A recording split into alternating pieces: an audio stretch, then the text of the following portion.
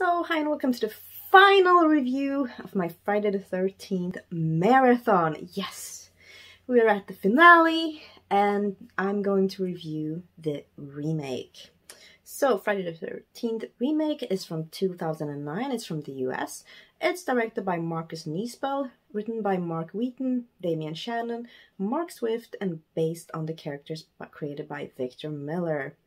Starring Jared Padalecki, Amanda Rigetti, David Mears, Daniel Panabaker, Travis Van Winkle, Aaron Yu, Ben Feldman, and America Olivo, among a lot of people.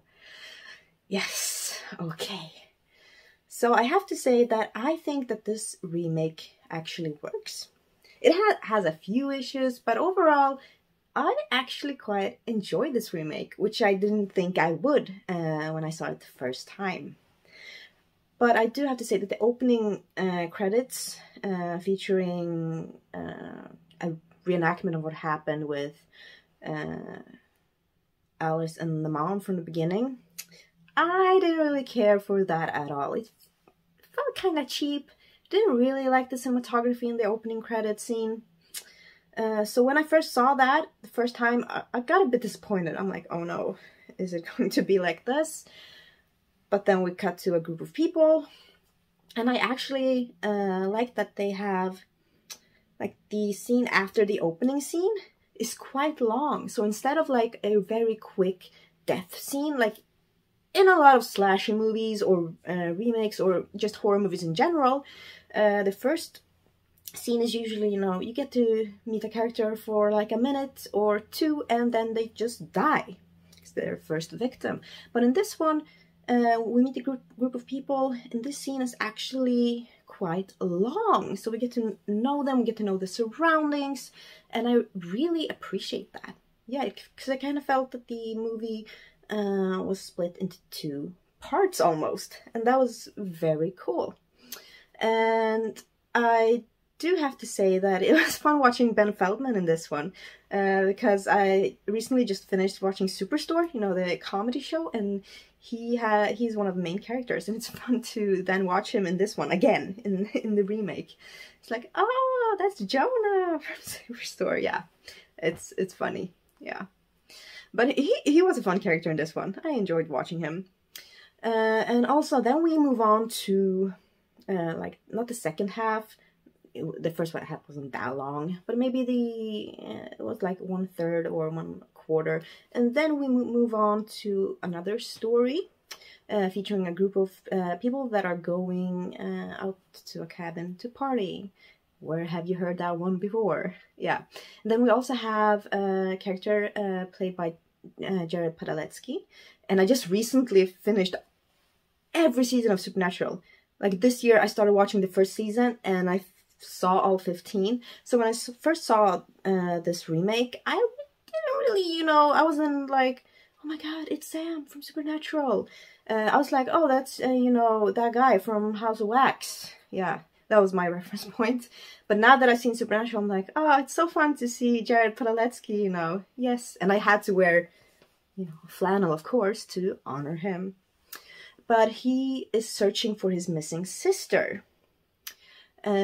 Yes, so he's searching for his missing sister, and and he bumps into these kids, the group of kids that are not kids but young adults that are partying at the cabin, and of course Jason Voorhees is running amok. Yeah, of course.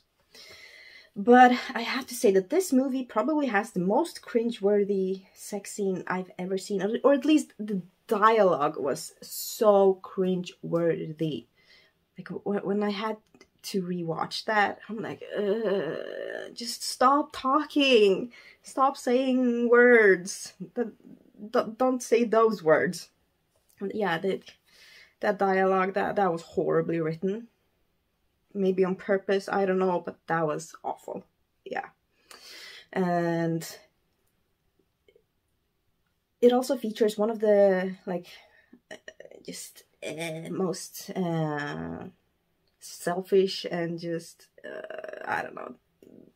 Her boyfriend in this one was horrible. Yeah, he was just lousy and yeah, I couldn't wait to see him, you know, meet Jason, actually. But I think that scene was a bit lame. It could have been a lot better, actually. But a lot of the kills in this one are actually quite good. Very brutal. Yeah, there's one, a character gets, I don't remember if it's an ice pick or if it's just a screwdriver or something like that, but like stuck through the neck. It's also quite drawn out. It's not your typical, you know, he pushes something in and you see like some blood and that's it. It was quite long and withdrawn, and that was good. You can see the pain, the suffering, and it just hit a bit more. So that was really, really good. Yeah, and we get a lot of gore in this one. But I wish that some of the scenes had even more gore. Yeah, like there was a, you know, sleeping bag situation because they needed to do an homage, but I think they could have done it better, actually. It felt a bit tame, in my opinion. Yes. But overall, it's a story. It's a very familiar story, we know, but it's still a fun story.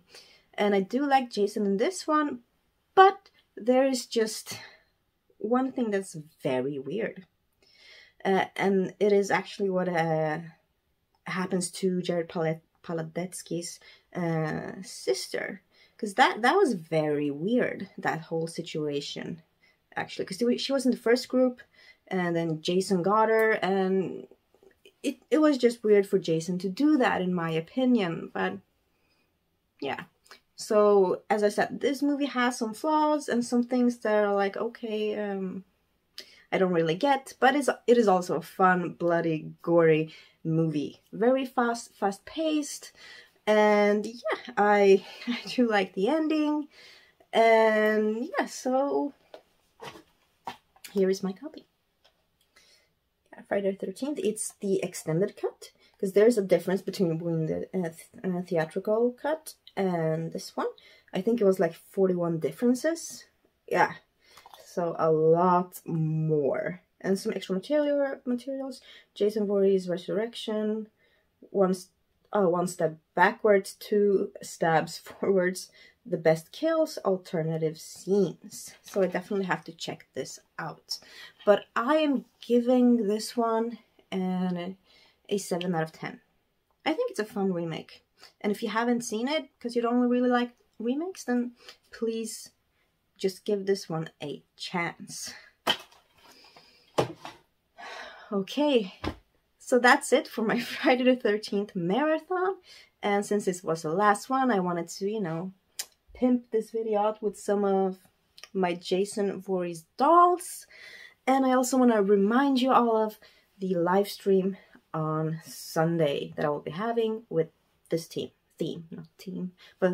Friday the 13th. We will discuss the movies in detail, so there will be a lot of spoilers. But I hope you will join me. I think it will be super fun. We can discuss our favorite kills, we can discuss twists, we can discuss characters, best, worst movie in the series.